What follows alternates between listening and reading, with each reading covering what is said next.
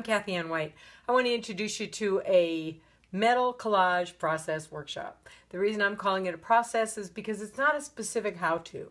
It's ideas on how I go from one end to the other to make a metal piece and how I work with different elements and change my mind and put it together. So take a look at the video, and if you have any comments or questions, please email me. I'd love to talk to you about it.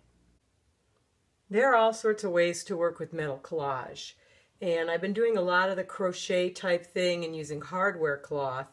This is a piece today I would like to start and go through it and decide where it's going to go and what I'm going to do to it.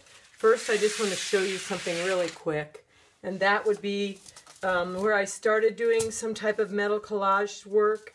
It started with using a piece of hardware cloth, if you can see, for the backing, and eventually this piece would have an actual box. It would probably be about 1.5 inches wide hardware cloth strip around the side, and then one on the bottom. But I would put the whole entire piece together first because it was really difficult to attach it to a box. So it's easier for me to put the box on here and then put it together the rest of the way. Sometimes, you know, that might not be true, but that's mostly the way I've been doing it. All I'm doing in this one, obviously, is cutting a coil. And so then there's a matching coil that comes out of here, and I don't always I might use it on another thing, or I might cut it up or do something else different from it.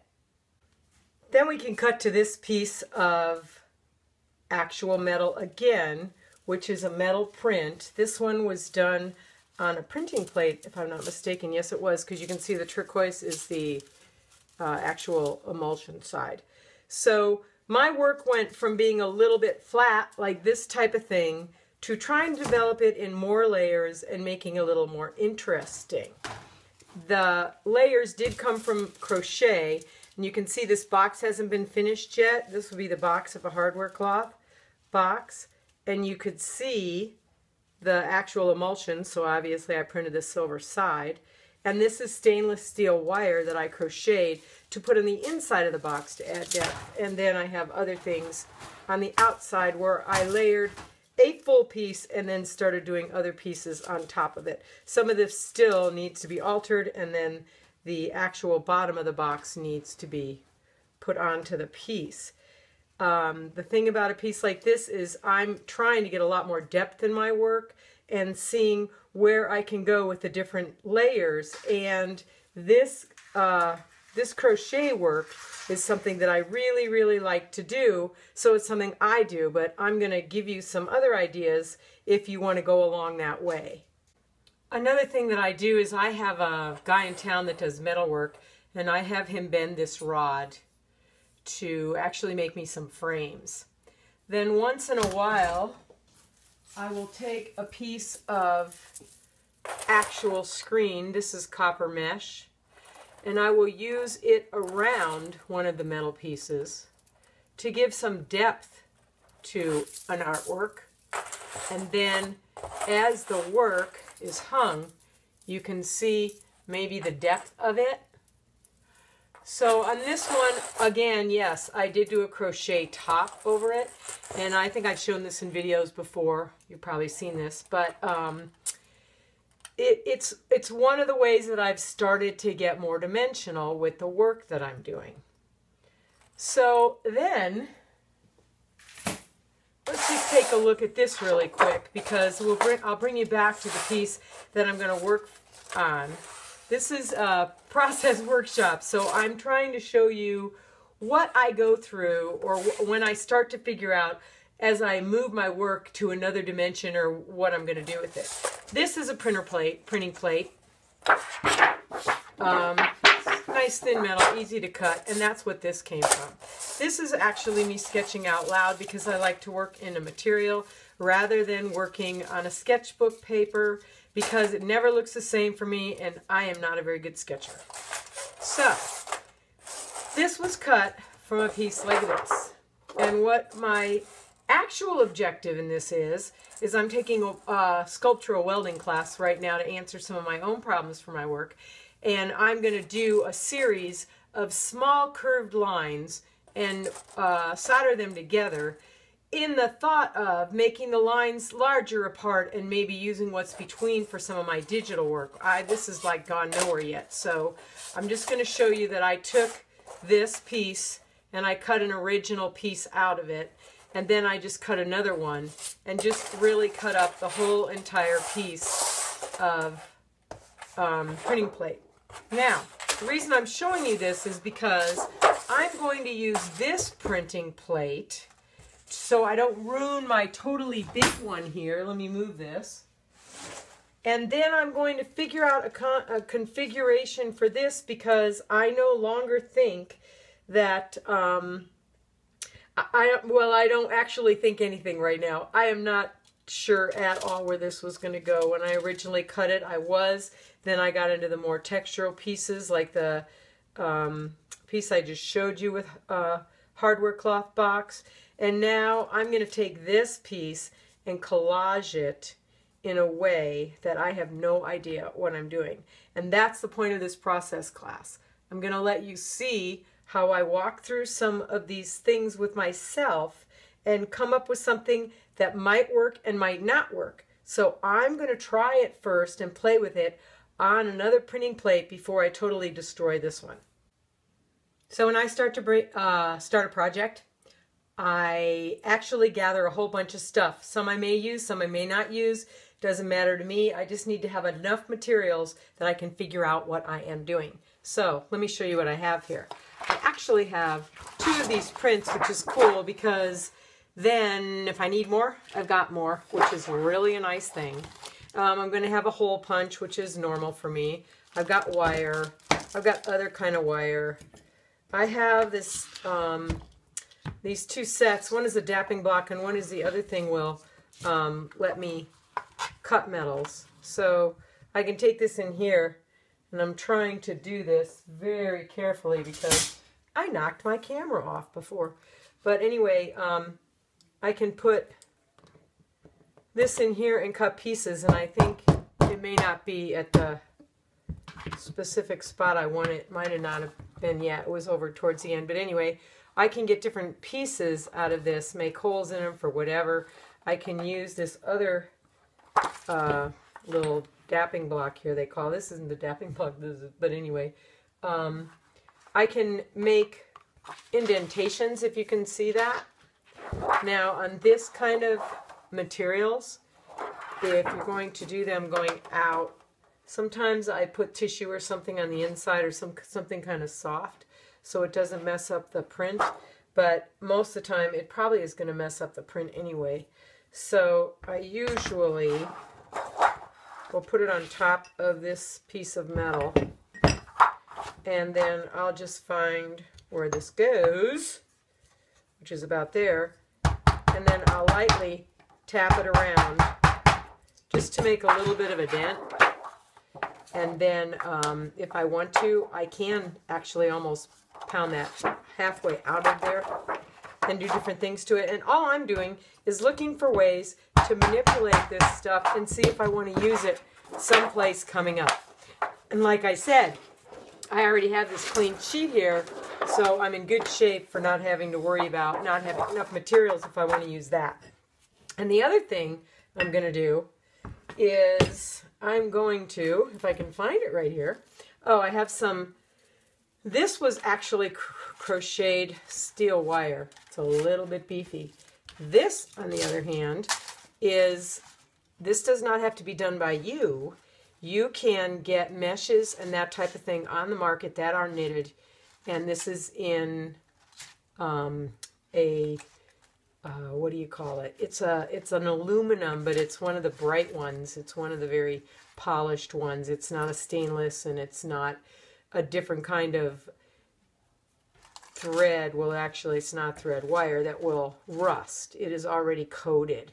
And although I did knit this on a knitting machine, there are people that you can buy these from, and in different sizes and stuff, and in different colors. So you actually can get some of these really cool meshes by looking on the internet for them.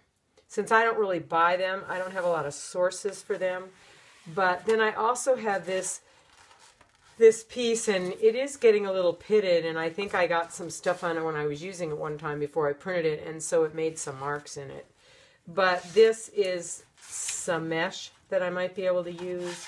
And then I actually have this, which could raise parts of it. I seriously don't know what I'm doing yet, so we don't have an idea what any of this will do, or if I will even use it. And then this is the rusted out frame thing that I had. So I'm thinking to maybe look at it this size, and if I have to, I could build it on hardware cloth and put it on here, and then it will hang on the wall if I want it to. But like I said, I don't know where that's going. So now my job is to take these things and decide how I might want to collage or use them. So you've seen the array of products, and now I'm going to get to work and see what will happen as I try to put some kind of configuration together. And I'm going to shoot for this size, which I think is 10 by 12.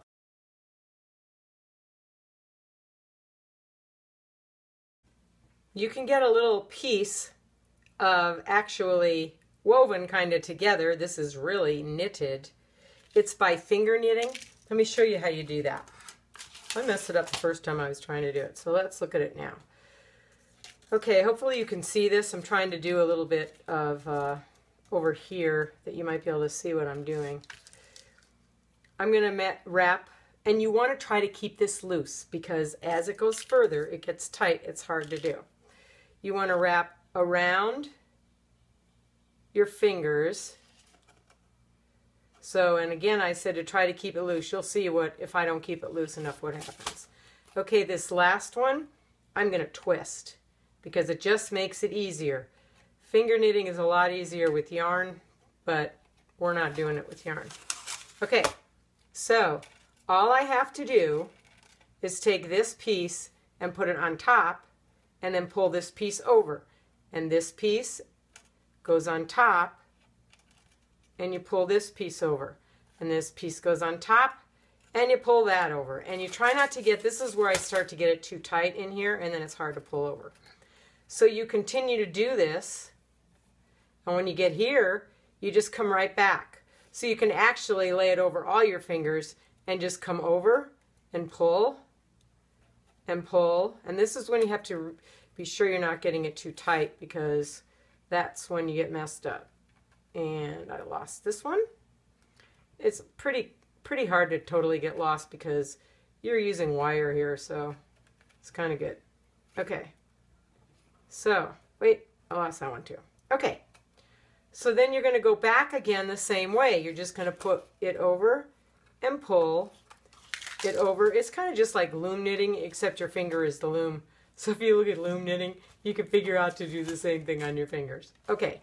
Now here's what happens. When you get to the, well, I mean, you could make this really long, which I'm not going to do because I think you get the picture. You want these all to stay where they are. Otherwise, you're going to lose your knit. So, all you have to do is cut your chain long enough and then run something back through these so they don't end up pulling out. Which would be the same thing in knitting, which you would have to do. Now you have like a little piece of randomly done wire. This is another one, and I didn't put anything back through here. So I could just take this back through so I don't lose it. You can also just bend this right to the edge. Doesn't matter. I'm just doing this now because I just didn't want it to fall apart. So now I actually have some weird wire pieces that if I wanted to put it under something for texture or something, I could do that. So that's an easy way to do those kind of things if you don't know how to knit or crochet or do anything else. So I'm going to start working on this piece and see where it goes. First thing I am going to do is cut some shapes. And I'm just going to keep working, and then I might do some voiceovers later after it gets to that point. And I might even look here to see if I have a base that would be close to this. And not that this is going to matter because I don't know where it's going or how big the pieces are going to be or what's going to get cut off of this. So, but it'd be a good place to start.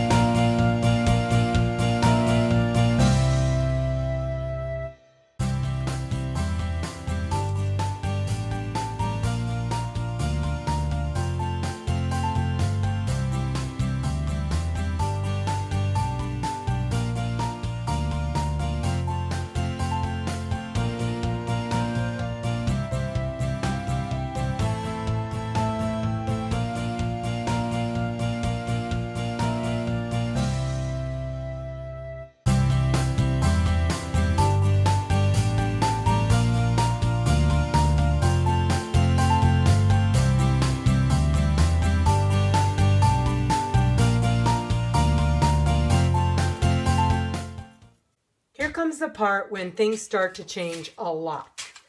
I have had this configuration, forget about this screen, on this piece of hardware cloth on top of this metal, and now I had figured that it was going to be sort of like this. Then I added, I've been playing with some of these things, you can see, I just don't stop working here. I took a piece of the coil that I had pulled off and put it through here.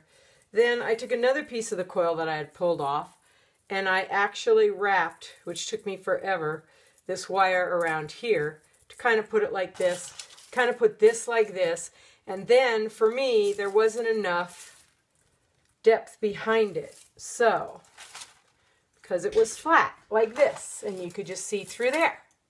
So now I'm in the process, and just wanted to show you, of manipulating this piece of, what do I call it?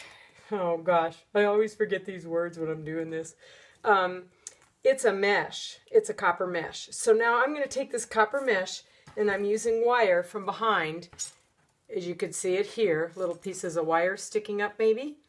And I'm going to get this all configured down and start building again and see where it goes to. So I'll catch you up in a minute.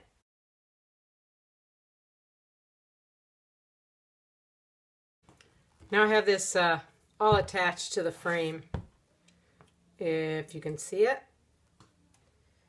And I'm going to pull this over because now it really is time for me to attach this to the frame, and I like that so much better because it's not all flat. I'm really getting sick of flat. So what I'm going to do now is, this is going to probably end up here. I should pull this down. Let's see. Okay, that's going to end up there, and before that ends up there, somehow I'm going to get this to go to there, I think. Now, as I put it together, things can change as I mess this up here. Then my next plan is to maybe use some of this, and I'm not sure about that. And I pounded up some of the mesh, some other mesh, and then I started making little pieces that could give me some more 3D stuff. And I really don't know where I'm going with it. I have to start working with it to decide what I'm going to do. Thought I had something else here, but so some of this is going to start getting tied down so that it has a look of where it's actually going to be, so that I can then make sure of what I'm going to add and what I want to do with it. And this is where this piece ended up. I made some other choices in here because some things I didn't like worked. I like the shape of a coil better, so I cut several of them. I used some more of the copper, folded up some of these little pieces that came from different sections of the piece, and rolled some up. You know, if you cut this metal very, very thin, it will roll up itself, and it doesn't roll up quite that much. I just helped it a little bit. So the back of the piece is, and I have to get that to go down, the back of the piece is a hardware cloth to give it some stabilization on the actual frame, so the meshes have some place to rest in the middle so they don't get all messed up. And then actually, I think maybe you could see I used a small wire that went all around the outside edge to put the hardware cloth on. And then after giving it a little bit more dimension, I used some crochet and some knit stuff I had, some metal copper mesh, and then just continued to collage and put pieces where I thought they would go. So this is probably more for inspiration, I would say. There are some techniques in here you might be able to use. I'm a little crazy about metals right now, so I really like using them on things. And you can collage anything this way. Absolutely. You can even do these bases and then not use metals on top. So go for it. And if you get some stuff and you do some interesting little configurations with any type of collage, go ahead and send me a picture and I can put it on my blog.